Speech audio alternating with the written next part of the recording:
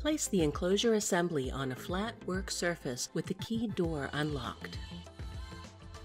Remove any necessary knockouts located on the outside edge of the back box and install the conduit connector.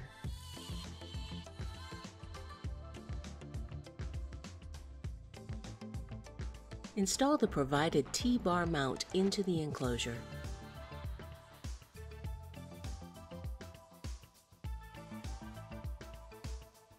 Use the manufacturer's T-bar mount clip to attach the AP to the T-bar mount. Additional components may be required from the AP manufacturer.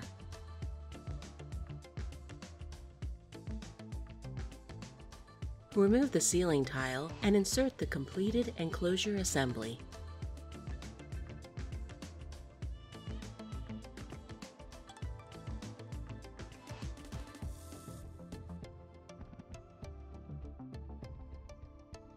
Use the included wire to support the enclosure assembly from the support tabs of the back box to a permanent supporting structure within the ceiling.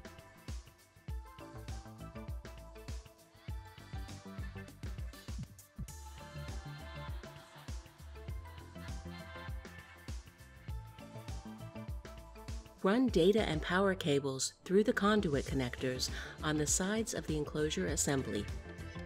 Snap the fire stop grommet onto the cable and slide it inside the conduit connector.